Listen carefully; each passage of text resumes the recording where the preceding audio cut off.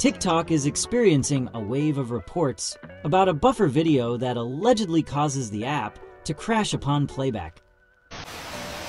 The video features a boy with red hair wearing a headset and gazing at his monitor in a dimly lit space.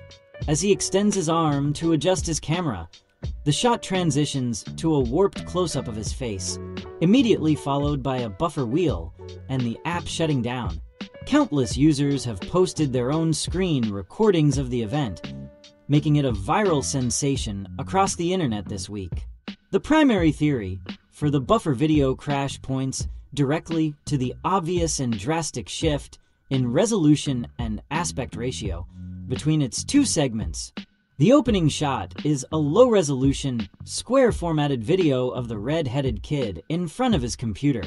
In contrast, the following clip, which is a vertically stretched selfie, is clearly in a higher definition and uses a taller portrait-style crop. Developers understand that an abrupt switch in a video's dimensions and quality can trigger a buffer overflow. The core issue is the huge influx of data when the video quality suddenly surges, overloading the app's processing capacity and causing it to fail. The TikTok buffer video isn't a silly glitch. It's a miniature harmless example of the exact same principles hackers use to launch devastating cyber attacks.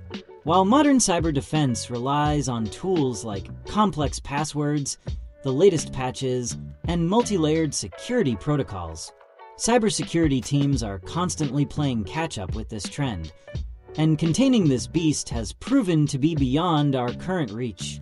In short, this meme may be pure brain rot, but it's also a powerful lesson in how easily a system can be compromised. What meme should I break down next? Let us know in the comments down below.